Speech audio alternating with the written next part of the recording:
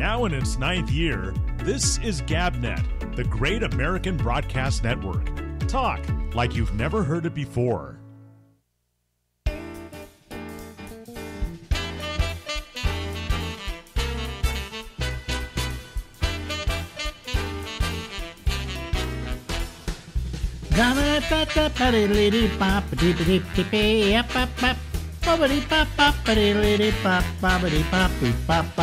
Yeah, of course, you know what this is. This is the Ramble.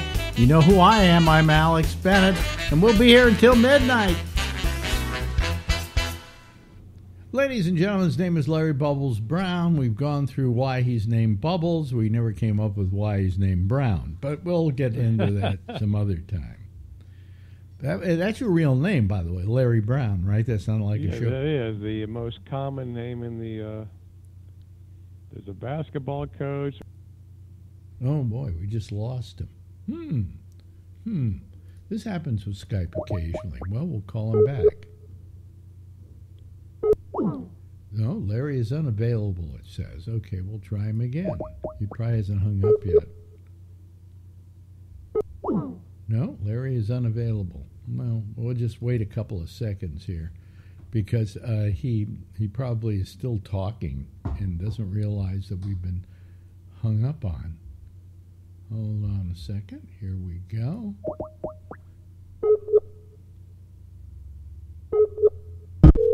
There we go. We got cut off. I know we got cut off. And you probably kept talking, right? For a while, yeah. Yeah, I know, because I kept trying you over and over and over again. But anyway, you were saying that Brown is the most common name where? Larry Brown's a very common name. There was a football player, a basketball coach, a writer, and there's 8 actors in SAG named Larry Brown. And, well, wait a minute. Then are you in SAG? I am, yeah. Okay, so you're in SAG. Your name is Larry Brown. Supposedly nobody else can use that name.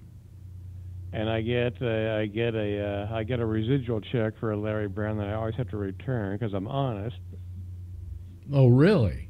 Yeah.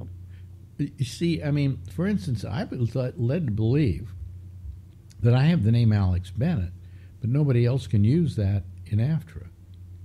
Yeah, and that was supposedly made because they didn't want to mix up residual checks. But anyhow, I notice they just a few movies that I've been in, they've used Larry Brown on there. So, I was led to, because there was an actor named John Carson, and he had to go by John David Carson because Johnny Carson, I guess, had been in AFTRA or SAG. Either that or Johnny Carson had to change his name from John Carson. You know? Right. But there were a lot of people who had to change their names. The one I remember the most, I remember an actor named Stuart Granger. Mm-hmm. You know Old English actor. Know what his real name was? Jimmy Stewart. Wow. And he couldn't use it. So he changed it to Stuart Granger. Well, he really changed it. Well, you know, my real name is Tom Cruise, so but I can't use it, unfortunately. No, nobody will ever use my real name. Bennett Schwarzman. You're the only Bennett Schwartzman I've ever known. Yeah. Well, I was going to, at one point I went, what are you going to use? What you did, there was a ritual. You adopted a show business name, and that was going to be your name forever. And initially, I never would go with Bennett Schwarzman. That was too unwieldy. And so I never used it, but I did use Jerry Bennett in the very beginning, and because I was a fan of Jerry Lewis at the time, a big mistake on my part. We didn't know. I didn't know. Yeah, and I named myself Jerry Bennett, and then when I went into the Navy, I had to use Bennett Schwarzman, because when I went on the air, you had to use what your real name was. This is Navy Seaman Bennett Schwarzman. And then after that, I went to Houston, Texas, And I decided that I had to change my name because I didn't like the Jerry Bennett. I like the Bennett part because my name is Bennett Schwarzman, right? And my father had just died, and I felt, to honor him, I think I'll just take his first name. His first name was Alexander, and he used Alex Bennett a lot, So that was how it turned out, And to this day, I am Alex Bennett. But I still do all my business under Bennett Schwarzman. Did not know that. Although I can accept checks, okay, under the name Alex Bennett. I'm getting a inheritance of a considerable amount of money, and the name that it was on the will was Alex Bennett. Well, what do? Well, you can send me a check as Alex Bennett, and I just simply will endorse it, Alex Bennett, and then sign it and endorse it as Bennett Schwarzman. And then there's no problem. And why is there no problem? Because I'm not doing it for any reason to defraud somebody. So that's how I solve it. So how long does it take for an inheritance to go through probate? This is, I was talking to somebody the other night. They said it can be months or even no, a year. This will be, I think, they figure it's going to be okay about maybe December, But, I just wish I had it now because I'd like to pay a lawyer to be a little more aggressive than he is. But, But I get checks all the time under Alex Bennett, and I just endorse it, Alex Bennett. So Alex Bennett endorsed it, all right, and then I endorse it because it was endorsed over to me, and then I put it in the bank. So, but you don't really like that to happen all the time, because it gets to be a pain in the ass. I would think so, yeah. Yeah, because you take it to the bank, they're probably immediately going to think, "Oh, this guy's trying to pull fraud." Yeah, well, I'm not trying to pull a fraud, but when you walk in with the kind of money that'll be on this check, it's they have to do a little bit of checking, But anyway, so it's that's how what I do with my name. So you say you've been working a lot lately. Too much, yes. What do you mean? Wait a minute. Too much? Is it too? When you're a comedian, is there such a thing as too much? I had to do a little traveling, which I don't like, so it's exhausting. And where'd you have to go? I went to the Valley, and then last week I played a great room, Harrah's Tahoe, up at Lake Tahoe. So. Yeah, were you opening or headlining? I was opening for Felipe, but he actually has an opener. I was kind of like in the middle. So. Oh, so he brought you up anyway? He brought me up, yes. Oh, that's nice. It's very nice.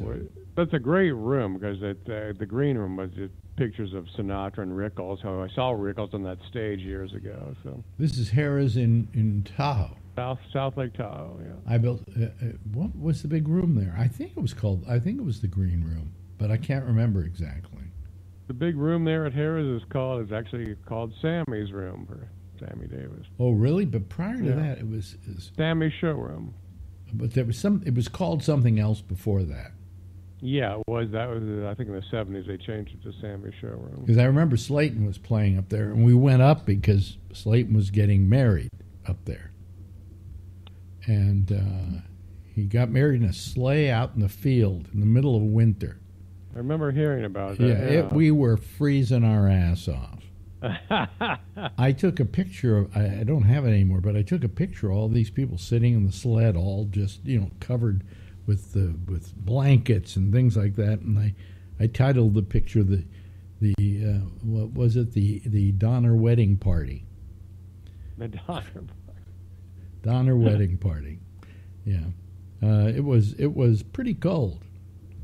In fact, it was so cold that my mustache froze from just the steam coming out of my mouth, And he must have got married on Valentine's Day or something. it was the middle of winter, It was like, Jesus. it was December, or maybe, I can't remember.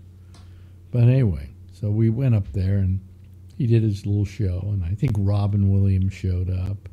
Oh, wow. And he brought Walter Matthau with him, because they were making that movie together.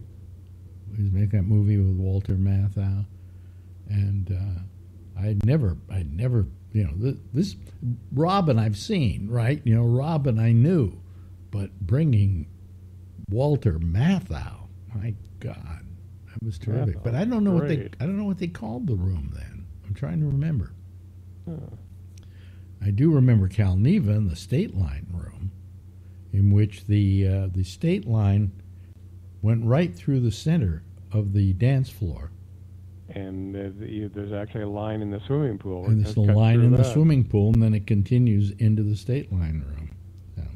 It was partially owned by Frank Sinatra until they kicked him out. It wasn't partially. I think it was fully owned by Frank Sinatra until they kicked him out. They made him, I guess because of his alleged connection. Well, what happened was Sam Giancana, who was a big Chicago gangster, came to stay at Cal Neva. And it's against the law in the state of Nevada to have a known gangster stay at your hotel. And so he lost the hotel. He lost Cal Neva, But up until that time, I think Sinatra owned.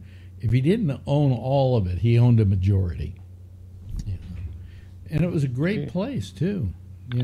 Giancana had that hot girlfriend, I think, that did Kennedy. What was her name? Oh God. Judith Campbell Exner. Exner. Very good. Thank you. Why you were having trouble remembering it? If you're having trouble remembering it, I don't feel bad. I remember. I just out of the picture I saw her in the '60s. She looked like she was really hot. Well, you want to talk about a security risk? Yeah. I mean, forget Trump and his documents. Here is Kennedy having sex with this woman, Judith Campbell Exner, and she at the same time is having sex with Sam Giancana, the biggest gangster in Chicago. And there's pillow talk going on. And really, I think it caused a real problem, Yeah, much as I like JFK, that was so reckless. Well, he couldn't keep his in his pants. Here's a story I heard. I heard from somebody who had sex with him. Her name was Blaze Starr. Do you remember that name? I heard that name. She was a stripper in New Orleans. And she was a fairly famous stripper. And the governor, I'm trying to remember his name now. He was the son of the former governor who was. They made the movie All the King's Men about him. I'm trying to remember the governor's name, and I can't remember it exactly. But anyway, he brought Blaze Starr to the White House to meet with Kennedy. Kind of, I guess, to impress her and whatever, but also to impress Kennedy because he brought her to have sex with Kennedy. And she told me the story that they went into the closet because he had to have sex standing up because he had a bad back. Jesus. And she had to do it standing up. So that was the story I heard. He was a stand-up guy. Yeah.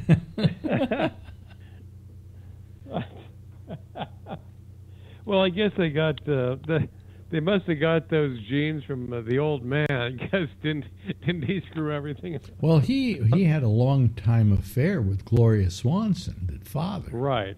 And in fact, he financed her movies, a lot of her movies. So he got into movies by financing her pictures.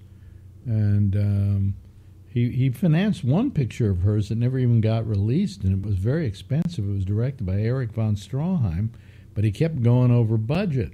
And so finally she closed down the whole production. She said, I can't do this. And it was Kennedy money. In fact, scenes from Queen Kelly wound up being used in Sunset Boulevard. You know, where she's looking at the screen and seeing her movies and saying, I used to be great and whatever. That's the movie Queen Kelly they're showing, which was directed by Strahan, who plays her butler in Sunset Boulevard. And they hated each other after that incident because he kept going over budget and he was a tyrant, and she hated him. And then comes Sunset Boulevard, they're co-stars. It's an amazing story. It's an amazing story. So I mean, Kennedy was the daddy. Daddy Kennedy was doing his stuff too, you know. But I think the attitude among the women in their lives, like Kennedy's mother, was, hey, as long as he comes home, you know, as long as I'm his wife, as long we're as rich, we'll look the other way. So. Yeah, as long as I get the advantages, let him go out and screw around. I'm not going to make a big deal out of it. And they never did. You know? So that was that was that story. Huey Long was the guy you're trying to think. Huey Long, and I'm thinking about what was the son's name? Russell Long.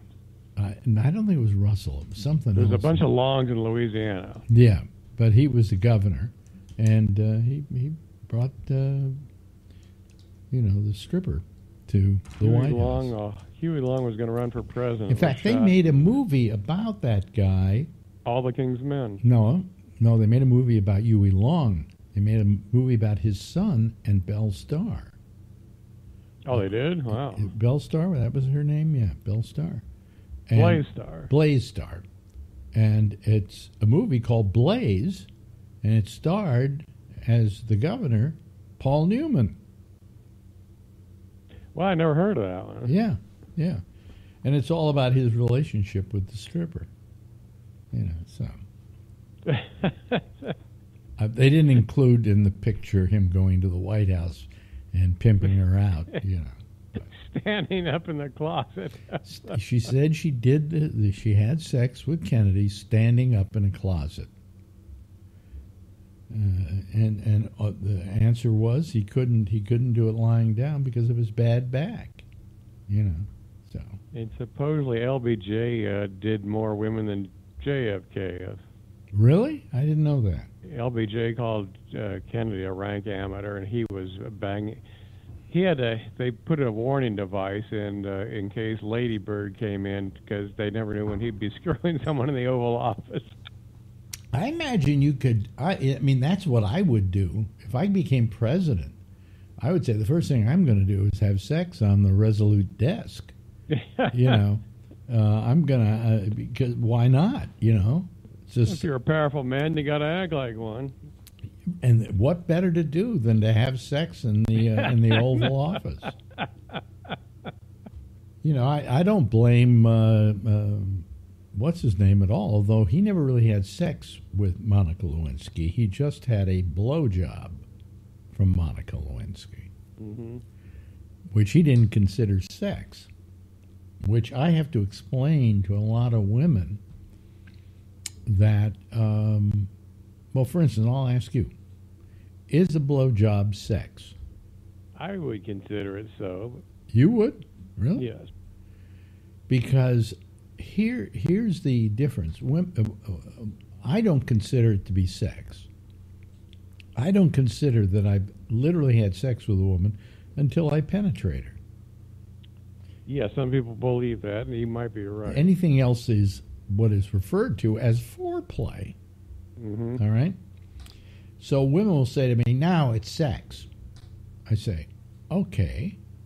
Now tell me, how many times in your life have you had sex? And they go, no, five times. How many different people have you had sex with? 5 people. And then I go, were they all penetrative? Did they penetrative? Penetrative. Were they penetrative? And they'll go, yes. I go, what about blowjobs? Well, that's a different thing. And women even count blowjobs as not being sex. You know, did you have sex with him? No, I gave him a blowjob. So I felt that when our former president, Clinton, got up and said, I did not have sex with that woman, Monica Lewinsky, that's true. He never had penetrative sex with her. He just had got the constant, endless BJs. You know, so, and everybody gives him a bad time. How can you say he didn't have sex with her? Well, what do you consider sex? Describe it. I think of a BJ as foreplay. Okay. Okay.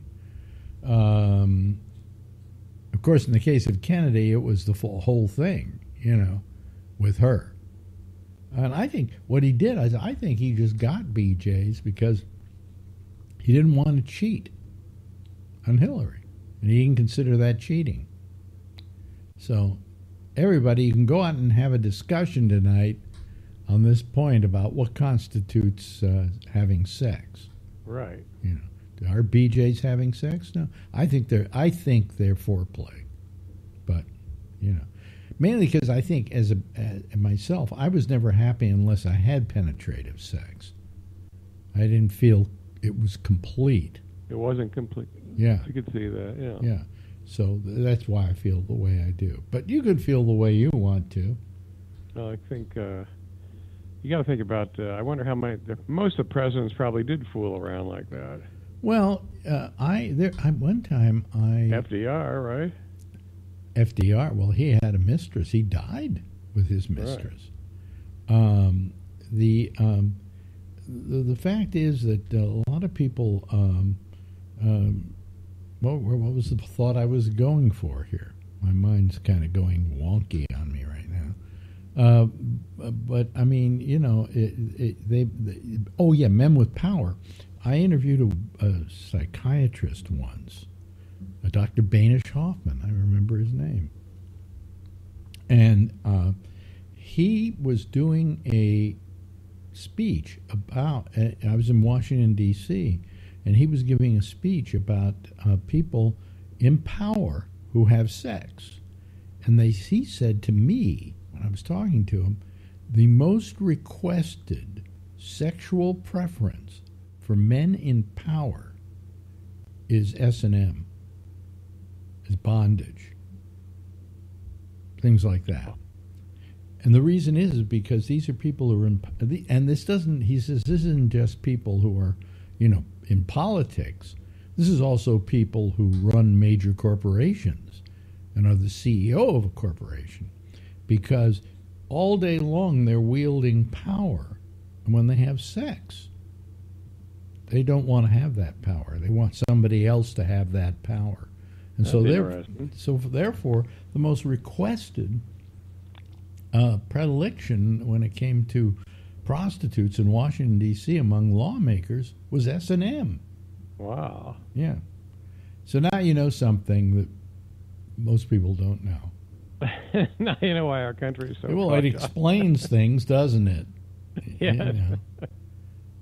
I would like to see Trump with a ball gag in his mouth. Jesus. You know, it's ridiculous. It's ridiculous.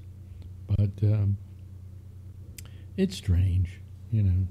So, do you have a girlfriend these days at all, Bubs? I never asked you that. No. Not looking. Why are you not looking? I don't want one. You don't want one? Oh, okay. No, your age, the sex drive is pretty dead anyway. So well, forget about but you like company. Yeah. I don't want to spend a lot of time with anyone. So. Well, that's your antisocial nature. Yeah. Yeah. I mean, you probably wouldn't even want to spend time with me. I can only do an hour. You can only do. I'm at my limit. That's your limit. Well, we've come up on that hour. We've got about a minute. Wait a minute. But we've learned a lot about powerful men. And we have a minute left.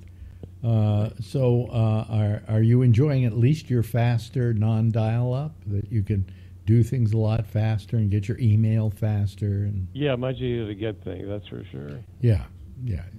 You'll find in a couple of months, you'll say, how did I ever live without this? Mm-hmm.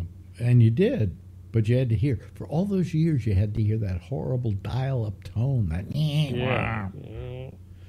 Yeah.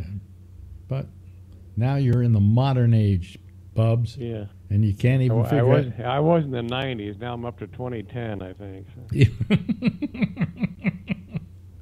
Anyway, hey, it's always good talking with Always you, good to hear Bubbles. from you, my friend. Yes, ladies and gentlemen, this is a man who is known collectively as Larry Bubbles Brown. Bye-bye, Larry. Bye-bye. Now in its 9th year, this is GabNet, the Great American Broadcast Network. Talk like you've never heard it before.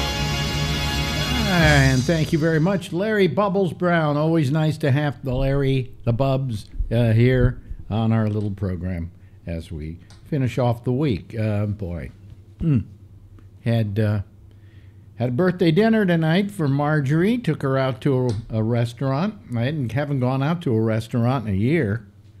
And I think last year when we did this, it was about $50 less, and we ate exactly the same thing we always eat. But things have really gone up. The prices on goods have jumped, and I think it's basically, well, we can talk about this. I think it's basically that we as consumers are being taken advantage of by those who are the providers. But anyway, let's go to our panel here tonight. Wait a minute, I just, okay, there we go. Here they come.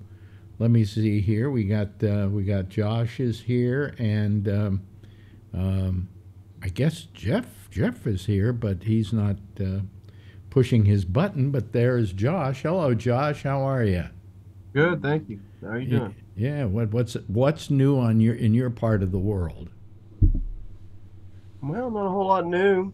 Just busy working, busy day. Mm-hmm.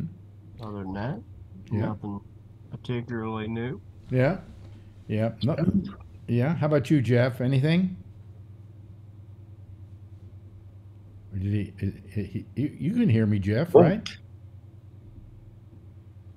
Can you hear me?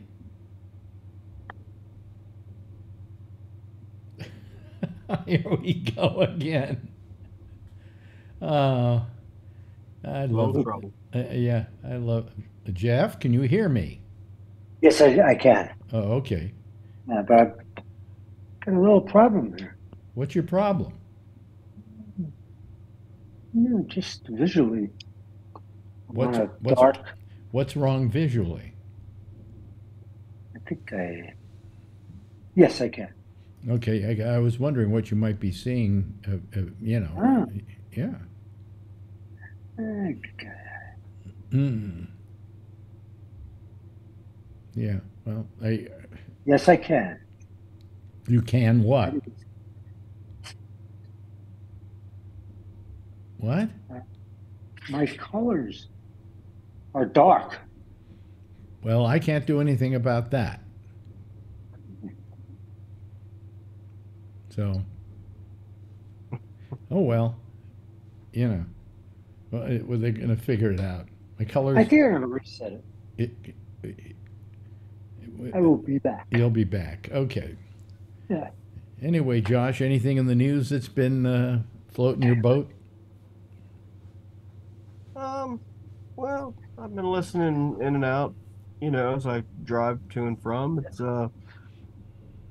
been a continuation of many of the same stories. I think the Republicans have really made a mistake with the speaker they've chosen, and they're gonna walk this radical path. It looks like. I mean, this aid package for the Israelis. Mm-hmm. Whether or not you agree with the Israelis' actions or not, I guess set aside. But the aid package for them, was one that they demanded. They were only going to do it for the Israelis, and then it had to be paid for, which is relatively bizarre.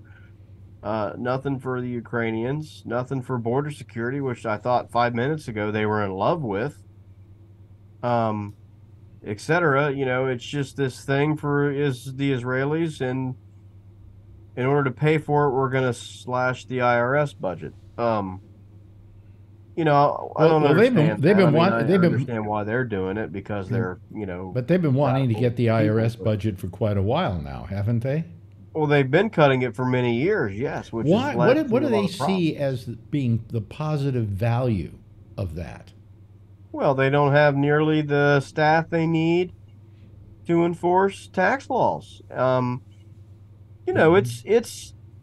It's possible to basically file your taxes and say whatever you want, right? And if they don't check you out, you get away with it. Well, what is it? Is it that they just don't want the IRS to check people's money, or especially rich people's money? Because the thing is that the only business that the United States has, the only thing that literally makes them the most money are taxes of one sort or another. Right. And when you cut IRS agents, then everybody can cheat. Well, that's their plan, but what it does is it allows their ultra-rich folks to cheat. The people bankrolling their nonsense. To get away with it and keep a heck of a lot more of their money that they weren't really entitled to, if you ask me, and if you ask the law. But if no one checks it, and like I said, you can pretty much file whatever you want, right? If it doesn't get checked out. Now, I don't think it would be wise for a person like me to do something egregious and say, "Oh yeah, yes, I made $12,000 last year, and I don't know anything, and you owe me by." That's probably going to get flagged pretty easily. But when you talk about lots and lots of money, and you shave 1% here and 1% there, and then you do stuff like Trump did for many years, and is probably still doing, that equals up millions of dollars in their pocket. Because the amount of money that we were talking about to begin with is very large.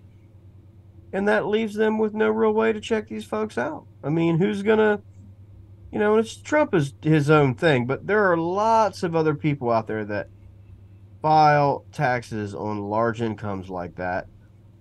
And who's checking it? No one really, right? Who's saying, wow, this doesn't look a little bit right, I need to look into this. Yeah. We maybe need to do an audit. We need to look at the documents. People always fight audits, so that takes manpower. Mm-hmm. If they were really wanting to hire 80,000 people to work for them, that's a serious amount of people. That should tell you how bad off they think that they were or are. Yeah. Should it not? Yeah, it should. 80,000 people is twice as many people as the company that I currently work for employs in North America. Mm-hmm. That's a lot. And I work for a worldwide company. Right. So that's a lot of people. And also, aside from all that, it was designed to cure or go a very long way toward curing the very thing that regular folks like us have complained about for, I don't know, pretty much my entire life, which was you call them and you can't get a damn person on the phone or anything like that because they don't have any people, Well, for years about taxes, what I've been yelling about is that correct me on this, but the great amount of money that is generated in money to the government from taxes is not generated by the bottom 90% of the taxpayers. Yeah, am I right about that? And it was said that if you did away with the taxes to that 90% and just made the over 90% to pay, and also the corporations, and tighten up the corporations, that we'd have more than enough money to exist, Tom, without actually taxing you and me. And in the beginning, yeah, I don't know if that's complete, but I think it's certainly on track to being mostly the case, I believe, because a lot of people, in my situation or similar or lower, pay some taxes and then typically make sure we pay enough, and then we often get some back. you know, because we like to have overpay, make sure we're not going to get hit with this big bill at the end of the year and all that, right? So they're making, you know, steady money off all those people. But, you know, obviously we're not paying mega money the way that people who are making mega money should, or corporations. And, you know, whether or not, see, and here's the thing is whether or not corporations or super rich people should pay more taxes or less taxes is a political debate. And you are allowed to have your opinion on what you believe on that. What the bill previously passed to hire IRS agents was not to decide whether or not you should pay more taxes or less taxes or any of those political questions. It was just to enforce the laws that are already on the books that have already been settled politically. You know, it was just to enforce existing law. And if later on any Congress wants to come along and do away with all those laws and do away with taxes or whatever else, that's a political Let's question. go back to Let's go to back to the beginning of the individuals, you and me, being taxed. You know, there was a time when we were not taxed. Correct. And not directly on income. Not directly on income. And that time happened when? Happened in the 20s. Mm-hmm. And why did they do it? Well, a lot of reasons. I mean, one, because it was becoming harder to raise tax money based on goods, because there were some lean times and recessions. No. There's also another, to pay for wars. There was another factor there that was a great generator of income to the government that suddenly disappeared. Well, that's what I'm saying. Taxes on goods. Well, what alcohol. goods? What alcohol? Alcohol, for example. Because we had prohibition. Yeah. And when prohibition happened, they didn't have a way of paying the bills, so they came to us to get it. Right. You know? And yeah, I mean, that's what I'm saying. When it transitioned from a goods-based to a income-based, because, like you said, many of the goods were harder to tax because people... I think I saw that something like 75% of the taxes the government got, tax money the government got, came from alcohol. That might be right. I mean, I'm not the prohibition expert, but I know that... I am kind of a prohibition expert. I mean, I've read whole books on it and everything. I mean, and they indicated that there were two things that came out of prohibition and caused prohibition. One was taxes, and the other was women's rights. Well, right, yeah. I mean, it was tied together. Yeah. And you know, basically. But I know that the alcohol consumption, for as much as we think that we have it today, the consumption at that time was incredible, much more common amongst the general population than it is now. Oh, you go to a person's house, and outside they'd have a hard cider barrel. Yeah.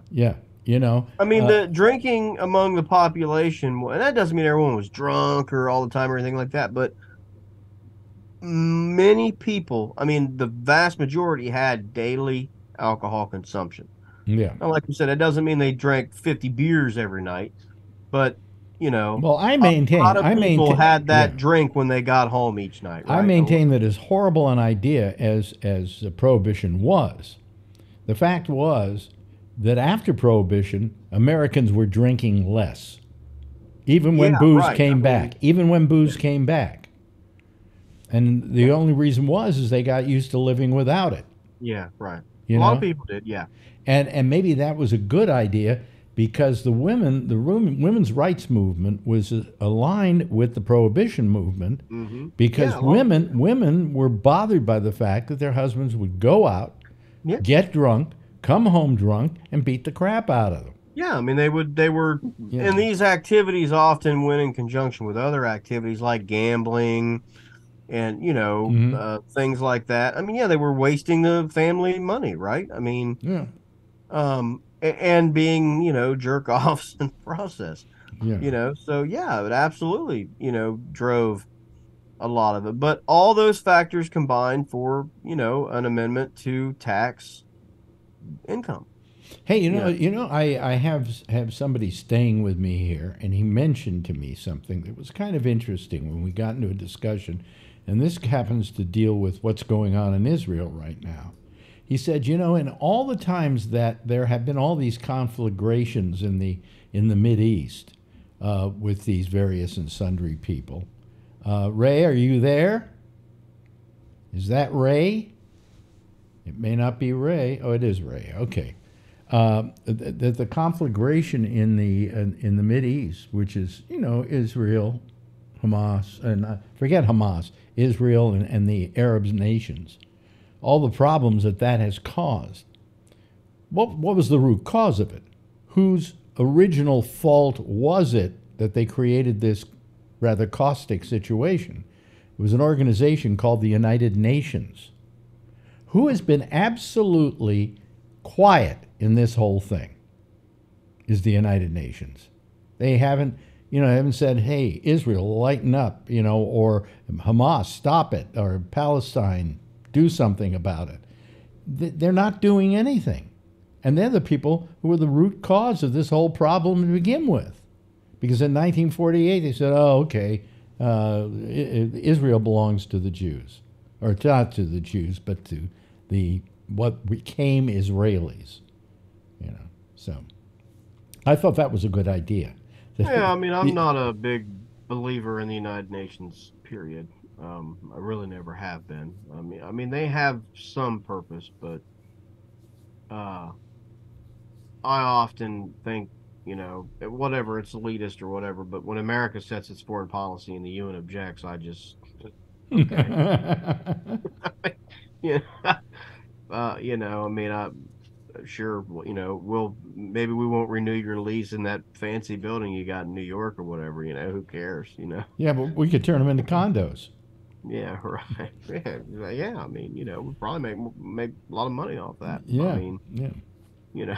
So. But I mean, they are the root cause of this situation, and they have not said a word. They have not acted in this situation, and I think they have a responsibility. Yeah, I mean, I haven't heard a lot from them. Right. I mean, either way, you know, like you said, I guess. I mean, I guess I'm not reading news constantly all day, so maybe there's been some things or whatever. But I mean, I haven't heard much either way. They seem to be confused about what they should do or what they want to do, or maybe they just don't care. I'm not sure, but they don't seem as helpful. Well, I think Biden, in this situation, as they might some others. Biden, I think, took a rather gutsy move in saying that, and he sent Blinken over to talk to Netanyahu about this, that the Israelis should hit pause and let humanitarian efforts take place before they decide to do anything else. And that's that was pretty gutsy on his part, especially in an election year. Yeah, I mean, it's a slight deviation from his stance, but it's not, you know, completely unexpected, and it still allows him to maintain his original position. So it's a bit of a hedge, but a very minor one, you know, if you will. But it's better than, you know, when you turn on your TV set and you see the statistics, 3,500 children dead in Gaza. Just that's children alone. About 10,000 people in all. And the amount of, I said this last night and the night before, the amount of Hamas members that have been killed, and Netanyahu is bragging about this, is 12, is it 12? Yeah, 12 members of Hamas. And you begin to say, and he's going to up the number if he can, right? But you say, wait a minute, 10,000 people dead, 12 members of Hamas killed? Isn't that a little disproportionate? I have no idea where those numbers come from. Well, those numbers, the 12 is coming. The 12 is coming from Netanyahu. The 10,000 is coming from not Hamas but the Israelis. I mean, I don't know if he means 12 senior leaders or. I mean, I don't know. I mean, I'm not saying either way. I mean, I'm saying I don't know if. Yeah, but I mean, it's just it's a horrible, god awful war over there. I mean, this thing is terrible. What war is good? Well, no war is ever good, but this Right. is just devastation, you know. And I hate to see it going on. Why people want to kill other people for plots of land or anything else has always mystified me. You know, I mean, it's not worth taking a life over. And why can't we just all talk to each other? You know, I'm being very simplistic, and I live in a la land of a wonderful world, but can't I expect a wonderful world? We're capable of it. Sure. You know? I think that's reasonable. Yeah. So, I made my case. I see you later. Bye. Yeah. Yeah. Hello, Ray. Ray? Sorry, it's muted. Hi. Oh, hi, Ray. Hello. How you doing? Turn your mic I'm down. okay. Turn your mic down, will you? Oh, down. Yeah, your Okay. mic is kind of overpowering. Is that better? No, more. How's that? No, now up. How's that? No, down. Oh my God. Okay. Now it's good. I don't know why I put it on the auto thing. It's supposed to No. adjust the volume. Well, probably adjusts it upwards. Yeah. Yeah, Okay. yeah. But by the way, Josh, when you call, sometimes you're looking at your, I guess it's an iPad, or what is that you're looking That's at? just my phone right now. Your Just phone? checking. Yeah, what do you check? I usually just check the news really quick or whatever. Occasionally I'll get a text from somebody or work or something, but that was about it. You know, like my wife will text a few times if she's going to sleep or things like that. Yeah. How's everything going at your new job? Well, good. You know, not bad. Not bad. Still, you know, working through changing some of the stuff in my department, but you know that's a struggle sometimes. But What, to get people to accept it, or to get the company to go Yeah, along to- with it? yeah, to get people to accept it. I mean, it's it was kind of a wreck when I got there, so and they went without a manager for a long time. Plus, the site was without a couple of managers, so they went many months with really no one watching them at all. So they weren't managed. Oh, that can't be Well, good. Well, that's what I'm saying. They got very used to things that just can't happen. Yeah. And then the manager that they had prior, Hmm. really let them do anything they wanted. So, it takes someone who's really never been managed, and suddenly they have to be managed because they're in a leadership role themselves. I'm Mhm. talking supervisors. The floor employees, for the most part, are fine, but you take supervisors and you try to hold them to a higher level. And they don't like it, the new guy coming in. No, and they doing don't like it. I mean, really, no one likes being managed. I mean, we're told that they need to improve on things or what. I mean, everyone thinks they do the best job, and all day, every day, and no one can do it better than me. Everyone thinks that about their job, probably. Yeah. I mean, Yeah. so it's good days and bad. Yeah. Anybody been seeing the Trump trial here in New York? I haven't watched any of it, but I hear the talk about it, the analysis or whatever, on my way to work in the morning and things like that. They were showing some clips a little bit ago, but I had the television down. It was one of those kids out there flapping. I don't know what they were saying, but I'm sure it was interesting. I just watched the interviews when they come out. It's not televised, is it? No. No. I don't- Okay. My volume is okay now? It's okay. Yeah. Okay. Hmm. I mean, on Wednesday night, I did happen to be working on something, and I turned the television on.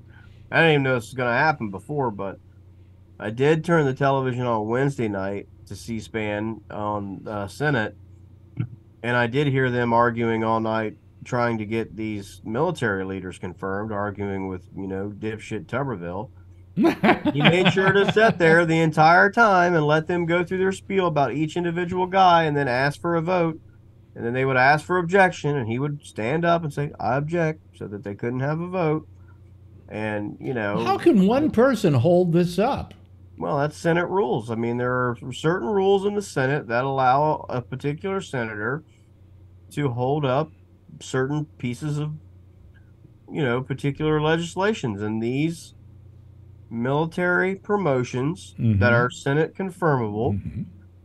Mm-hmm. Not all military promotions are, but in these big leadership levels, and there's a couple hundred of them. The military is huge. Mm-hmm. It's got several branches. Are able to be held up by somebody, Mm-hmm. and he's holding them up. Jeez almighty.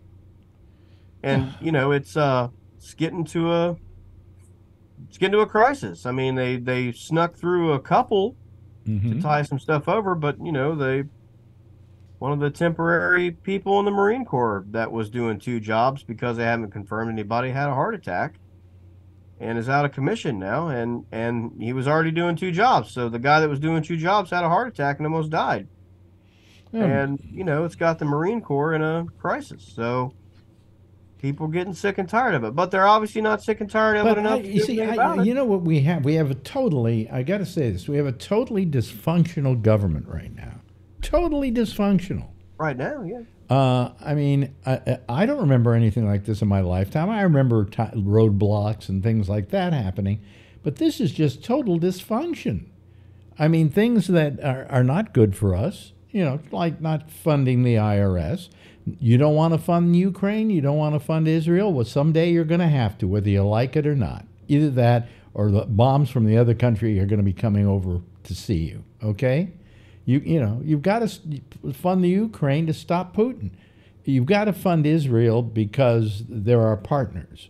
But I think we, at the same time, have to say, hey, we don't like what you're doing here. We don't like what you're doing there. I mean, I think we have the right to say to Israel, or even Ukraine, what they can do with that money and how they can use it. And, we should not be a partner to what might be considered by other people in other countries as genocide. Okay? And what we're doing when we give Israel money for weapons and so on is we're a partner to genocide, and I don't think we want to be that. We're America. We're not those kind of people. And we don't allow other people to do it in our names either. I mean, I don't think, has Ukraine been doing any amount of genocide in their actions? It's basically on the part of Putin, right?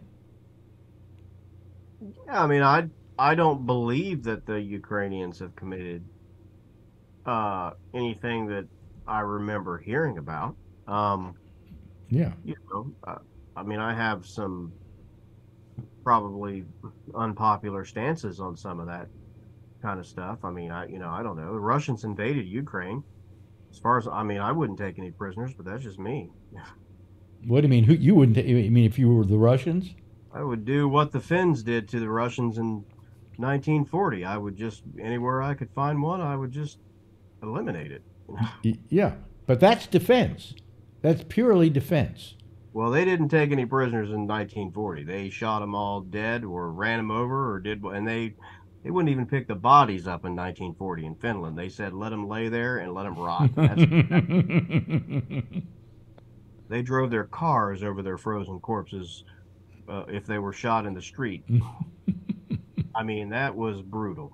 And I mean, that's the only language Soviets have ever spoken. So, but regardless of what I think or you think or whoever thinks, Ukrainians have not, to my knowledge, been,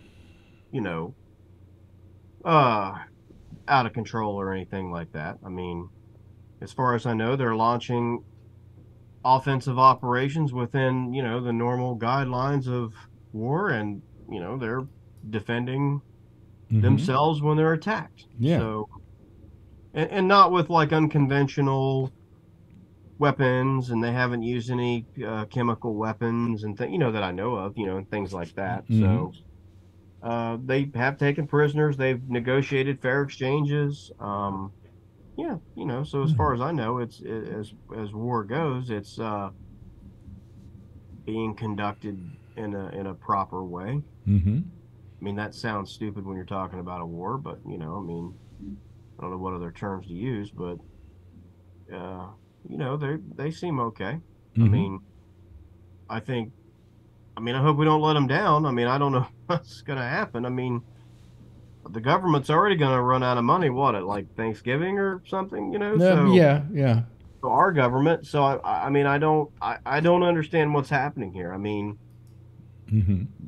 it's just what's the issue? I mean, if you disagree with the president on things, then you disagree. You don't shut the government down. Then you negotiate. You give him a few things he wants. You get a few things you want, and you keep the government running. I mean, that's how it works. You know, there's no reason to. You're just gonna shut it down. I mean, over and some of the things that it's over. I mean, it's just. You know, I mean, it's like the Tuberville thing. I mean, he's holding up basically military preparedness because he's unhappy that the military will pay for one of their service members to travel somewhere and receive an abortion if they need one and they happen to live in a state that doesn't allow it right now. I mean, they'll just reimburse the travel expense. I mean that's okay if you don't agree with that. Again, fine, you're allowed to have that opinion, but so you're gonna shut down, you know, the entire upper echelon of the military over it. I mean, you're just you. I mean, when the rest of your people don't want to do it, it's stupidity. Yeah, yeah. I mean, it's little whine ass is what it is. Now the question I have, let's get back to this whole Trump thing here in New York, because it's got me fascinated, mainly because my judge, the guy who was our judge in the what do you call it, trial, the thing that we did on the rent and so on and so forth, and with our landlords. That judge is the judge that's doing the Trump trial is our lawyer. In fact, that what do you call it? That assistant to the judge, the law clerk to the judge, was our law clerk, you know, and that's the one that got Donald Trump a $10,000 fine. So I have a little interest in this because every time they show, you know, court drawings that are being made of the trial, there's my judge, man. There's this Judge Arthur Engoron. And I'm not a bad guy either. I got to tell you that. I liked him a lot. In the end, when he's your judge and you're doing the fighting back and forth, nobody's going to like the judge. Nobody's going to like the law clerk. Nobody's going to like anybody because everything's so contentious. But once you've settled, he then called us into his chambers.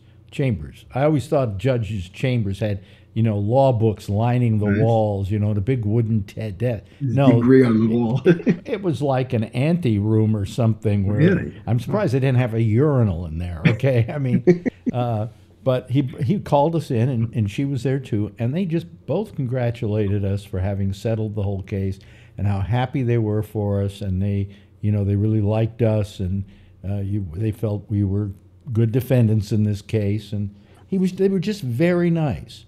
And so that's my last remembrance of Judge Engoron, and we may be going back to him to get some things settled about our case that the landlords are not living up to. But I mean, but he's also, and I found this out dealing with him, is a no-nonsense judge. He wouldn't take crap from anybody, and that's exactly what's happening in the Trump thing. He's not taking this sideshow that Trump is trying to put on, and he's not letting him get away with it either. And if Trump thinks this is going to help his case, forget it. It's not. You're setting yourself up to lose. And I think he has, you know, there are all these other cases against him, but I think this is the one that truly can bring him down, because this is the one that shows the emperor has no clothes. You know, this shows that this guy isn't a billionaire, has been faking it for years, has been a fraudster for years, and he has been perpetrating a fraud against not only the people of New York, but against, in general, the people of the United States who have believed these lies he's been saying about himself all these years. Do you think, Josh and everybody else here, that this case may bring him down worse than any of the others? I mean, the others might get him jail time, but... Yeah, I think personally it probably will, because he's going to be forced to pay a lot of money that I just don't think he has. And he's going to lose all his LLCs in New York. Yeah, and then the ability to make more and recoup it, right? But if the judgment were to hold, for example, of 250, $260 million or whatever, I mean, that has to be paid, basically in cash. I mean, or I mean a wire transfer, but you know what I'm saying. I mean, that's you got to pay that in liquid money. And how fast do you have And I to don't pay? think he has the money. How fast do you have to pay that money? I really don't know. I don't know. I'm not really sure about that. I'm sure they said it when the judgment comes out, under some sort of thing, and then there'll be appeals, that he won't win. Especially because, they're state appeals, you know what I'm saying? I mean, he's not, so they won't be drawn out, I don't think, for years and years either. No, you go to an appellate court. I found this out in my own case where the landlords have done this. You go to the appellate court, it usually comes back pretty fast. Yeah. So, what will end up happening is if he doesn't have the money in cash, which I would say that he doesn't, they will just seize assets and sell them off, to reach the money. And I'm not positive, but I'm pretty sure they can seize assets outside of New York that are personally owned by him. I mean, I don't think the assets they're seizing have to be in New York, but I'm not positive, but I don't think so. So, they could take whatever assets they need to sell off, and some of the stuff that he owns, bring a lot of money, but not, for example, the golf course that he owns in New Jersey. I mean, I can't, if it were up for sale when he was getting fair market value, I mean, I can't imagine that it sells for more than, $15 million or $20 million or something. I mean, how about Trump Tower? How much is Trump Tower worth? That I don't know, and I mean, and I don't know how complicated. But if he can't be an LLC in New York City, isn't he going to have trouble maintaining that building as a business? I don't know the aftermath of it is probably going to be ugly too, because he'll have to move Trump. He'll have to move Trump Tower to New Jersey. Yeah, I mean, it's. But I don't think he has money. I mean, personally, I mean, most of his money was basically just, assets and the belief that he had money. And I mean, that's why they got all these loans all the time. I mean, they were constantly getting loans to operate, which isn't based on lies. Well, that's part of what they're saying is the case. Well, right. Yeah. Yeah. I mean, that's, it's, I mean, companies do take out loans, but he seemed to take a lot of them out, I mean, and they seem to be frequent, and he seemed to have to lie in order to get them, which is not good. I mean, companies do take out loans, but like I said, I don't always think that it's good when they do. I mean, I work for a company that hasn't taken out any loans that I've been able to figure out when I researched them. They operate off their cash flow. I think when a company, does that a lot, that's not good. I mean, one time for like a capital influx because they're going to build all these things, or I think that's one thing, because there's a set time that they think they're going to recoup that investment. It's for an investment. But when a company does it just for, there was an article a day or two ago that said, the San Diego Padres, a baseball team, borrowed $50 million this year, unbeknownst to anybody, so they could cover their payroll. Well, that's not good. They're overextended. I mean, that's bad. I mean, companies shouldn't have to borrow money to meet regular expenses. Yeah. I mean, when they borrow money, it should be for a purpose. Well, yeah, I just think that this case, which in the beginning, I think we all thought of as the pre-show, is now turning out to be something maybe a little more serious than that, and that could be the undoing of Donald Trump. Yes, Charlie? According to Forbes magazine, Trump Tower in New York is worth $371 million. Well, that pays. I would pay his $250 million. Yeah. But that's if somebody buys it for that price. But I think what people face when they get into these things is, he's not going to be in control of selling it. I don't think it'll probably be sold by, auction, and everyone. I mean, you don't have to give that to him for him. It's going to sell for whatever the most person will pay for it is. But I mean, are people going to line up for it? I mean, that seems like let's money face not it. to get an investment back. Let's face it. What this kind of guts Trump of is that his major influx of cash to his company was only his name. They put his name on a building. He would charge them to put a name on a building. He would try and sell steaks with his name. His name is what's sold. And now his name doesn't mean shit to a tree. It has no cachet. Yeah, I mean, he does have a lot of small properties all over that are probably these, like I said, he's got a lot of golf courses that he could probably get $7 or $8 million a piece from. He's got a lot of wineries that are probably worth $1.5 million, $2 million for the land where they're at, and things like that. So he may lose a lot of assets. I don't know. And like I said, I'm also not sure how. But he's lost New York the State main thing works. He's lost the main source of his income, and that's his name. Yeah, I mean, I'm sure he'll try to I have reform somewhere else, but yeah. We had some friends who had an apartment in a building on the west side of New York, and it was a Trump-named building. Well, they went up and paid somebody to take the Trump sign down because they had condos in this place, and if they wanted to sell those condos, it was lowering their property value.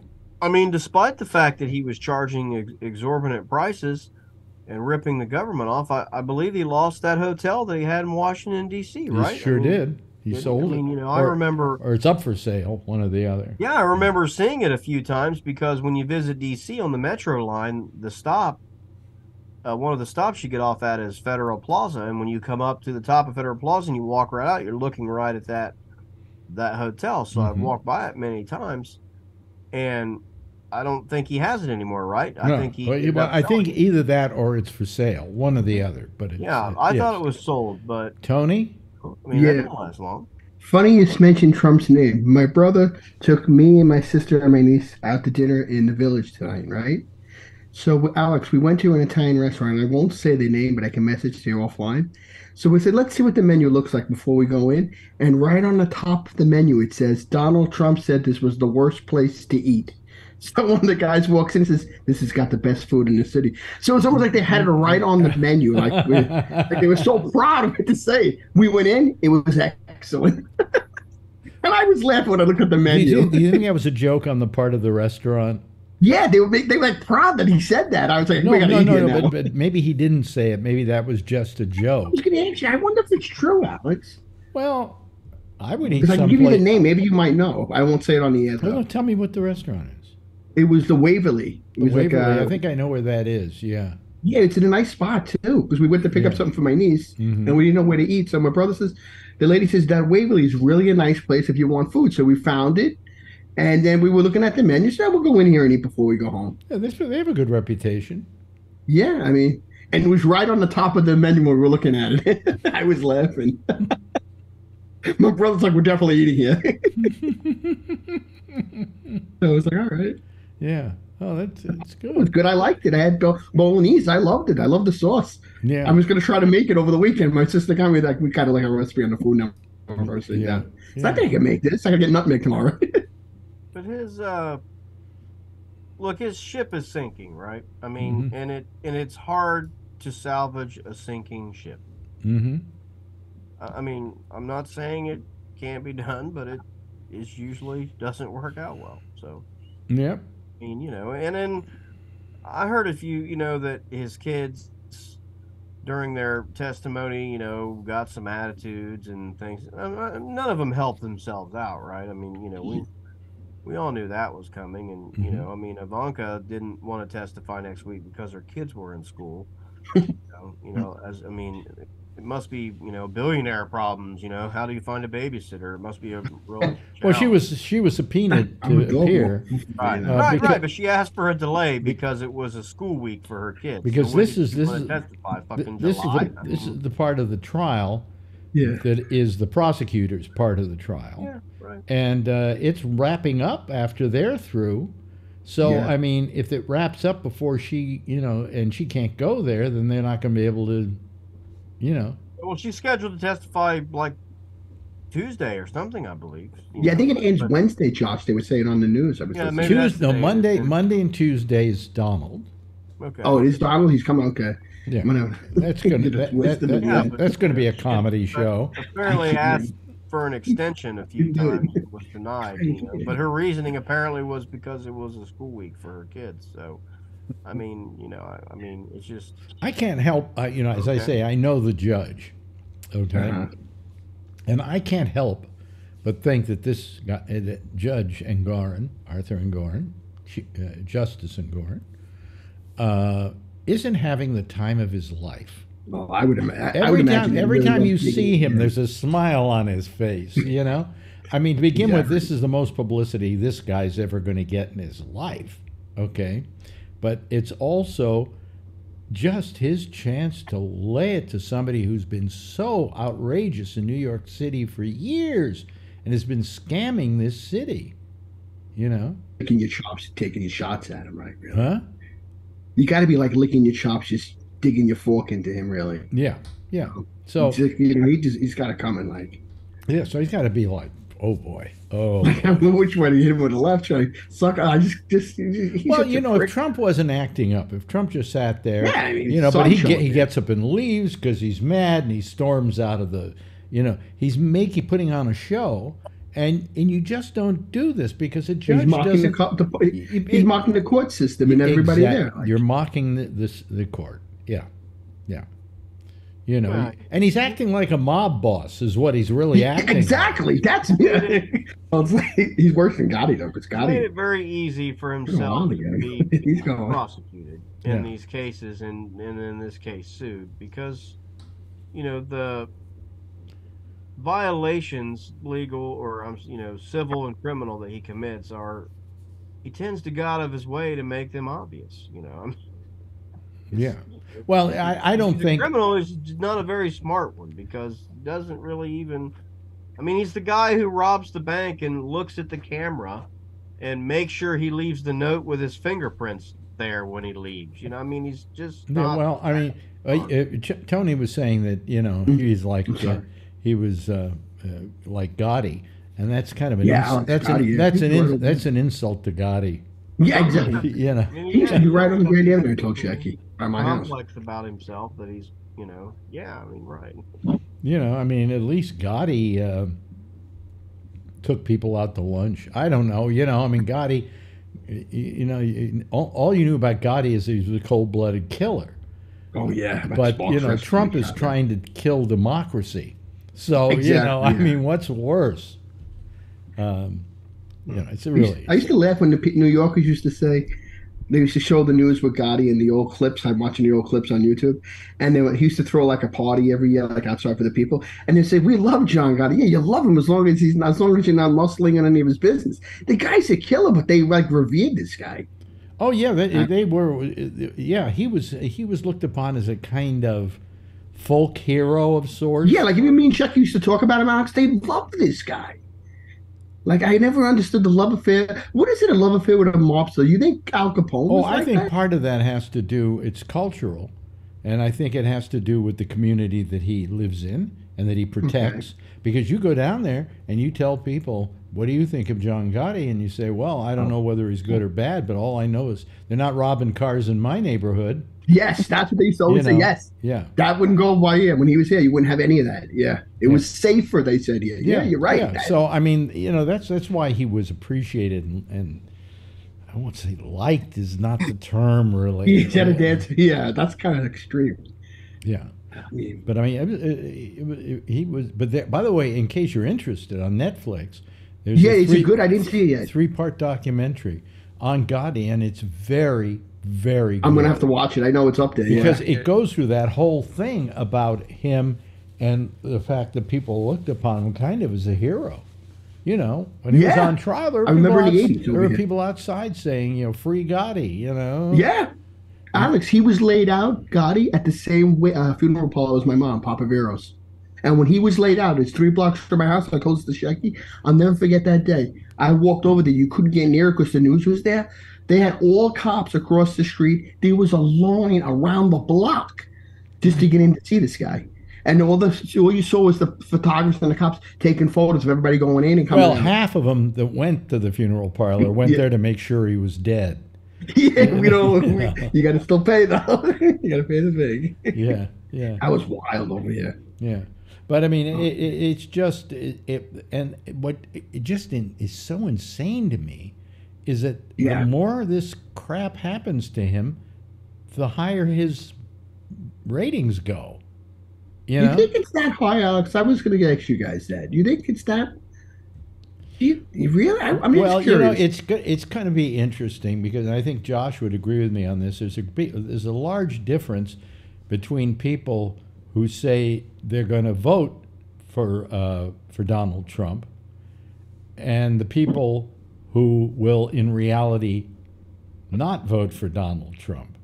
I don't think that these people necessarily will wind up voting for Donald Trump. I think when they get into that voting booth and they say, this guy's got so much baggage, they're going to take that into consideration. But asked by a news person or a pollster, of course, you can say anything you want to say, Yeah, I mean, we've certainly learned that stuff is, not as trustworthy as we had always believed or the media would have had us believe. And there is still a long way to go. I mean, there's, a year, right? Right. I mean, he's got 4 trials or however many of them they can get started between now and then. Like we've talked about before, where bad shit about him is going to come out day after day after day. Right. And there is this growing coalition of never again Trump people, like the No Labels organization, who now swear that they're going to put into place their plans to ensure that he doesn't get reelected by running people as a third party only in important states, running them as independents but as Republicans, to give Republicans in those states someone they can vote for who is not Trump, so that they don't feel like they have to vote for Biden, because they won't. Mm-hmm. And they don't need these people to get much. They just need them to get 1.5% or 2 or 3% of the vote in that state, and that will be enough to give that particular state to Biden. So these folks are talking about running in Utah, or like Nevada, for example, or Utah, Wisconsin. They're talking about, in Wisconsin, running Paul Ryan for president. He's not going to get elected president. He's not really going to campaign for president. He's just going to allow his name to be put on the ballot in Wisconsin, and it's going to allow people like Patrick to roll in there and say, I'm not voting for Trump, I'm not voting for Biden, but hey, look, I like Paul Ryan, he's on the ballot, I'm going to vote for him. And enough people do that, instead of it being 50-50, it's going to be, Biden 48, Trump 46, and this guy 4%, or what? You know what I'm saying? Yeah, let me ask you though, what do you think, where the Biden campaign is concerned? How do you think the RFK Jr. factor is going to play out? I mean, the data is showing that it hurts Trump worse than it hurts Biden. Really? Yes. It's showing that the vast majority of the people that are claiming they would like to vote for RFK Jr. Are people that were originally going to vote for Trump. That's good news. Yes, that there are also people not objecting to him being on the ballot in certain states. Yeah, but I mean, that's their plan, is to go to some of these. Well, places. One of the current fights going on right now is to get Trump delisted in, I think it's Colorado. Oh, in Colorado, I was reading. Yeah, I mean they're going through their democratic process there, at least. So, I mean, we only have a few minutes left here, but constitutionally, how does that stand? In other words, you're accusing Donald Trump of aiding and abetting a insurrection. And according to the 14th Amendment, I think Section 3 or something like that, you're not anybody who does that is not allowed to run for president. Yeah, I mean, but he hasn't been found guilty of that yet. Right, but that's also speaking to a federal level. Colorado is trying to basically just impose that within their own state on their own ballot, which they, I believe, would have a right to do. I mean, the states do run their own elections as long as they don't violate federal law. So it does get a little bit tricky, and it takes a lot of sorting out. But, I mean, at least they are going through a democratic process on it, and it's not, just an executive order by a governor or something like that. I don't think anyone wants that. But, yeah, but, like I said, there is this Lincoln Project, no labels, people teaming up and saying, fine, let him be the nominee. And then we're gonna find a way to make sure that he doesn't win. And we're gonna go to 6 or 8 states. Did you ever think American politics would get this strange? Well, I mean, I'm never surprised because I've read it all in a way. I mean, people have. We've been really low before, come back. I mean, but we are at a bad spot. I mean, we're in a terrible spot. There's no doubt, Yeah. I don't mind the disagreement. I just don't, I mind the nonsense that goes along with the disagreement now. Yeah. And we've had that. I mean, we've had it before. I mean, we've had violence attached to it before. So, but I think we should be past that by now, but we're not, Yeah. Yeah. We're absolutely not. Yeah. We should be, but we're not. Charlene hasn't said anything tonight. Alex? Yes. I was going to say, I heard you say New Jersey 3 times tonight, so I popped in. Oh, okay. Yeah. She's our official delegate from New Jersey. And let's look at Charlie's shirt tonight. My favorite childhood memory is my back not hurting. I think that's, I would agree with that. Only in my case would be my knee. Okay. Oh, well, but my knee too. Oh, your knee too? Yeah. Oh boy, we're just a mess, aren't we? Yeah. Yeah. But I happen to be 83 and I'm a mess. But I'm not that much of a mess. Marjorie's a mess. I mean, her knee and everything's been killing her. You haven't lost any toes. I'm in a worse mess than you. Oh yeah. I was just quickly. I was going down the elevator tonight. The big, giant, fat guy, the fattest guy you've ever seen in your life, got into the elevator. And as we got out of it, I looked over at Marjorie and I said, "We're going out to dinner, and I'm glad I didn't say to you, does this make me look fat?" Anyway, let me start the music here and say good night to all of you. Thank you, Josh. Really appreciate it. Thank you, Alan. You were a little quiet tonight, but joining. It was interesting listening. So yeah. Well, I mean, we like having you here. Okay, we love having Jeff here. Jeff never says anything, so but we love having him here. And Mike Wallace, Charlie Wallace, thank you so much for joining us. And Tony, yeah, you were piping up a little bit tonight. Yeah. And Charlene, go to sleep. It's getting late. Okay. Anyway, everybody, give a big wave goodbye, and I'll give a big wave goodbye at you. Okay. There they go. That's our citizen panel for tonight. Okay. And they could be back again next week.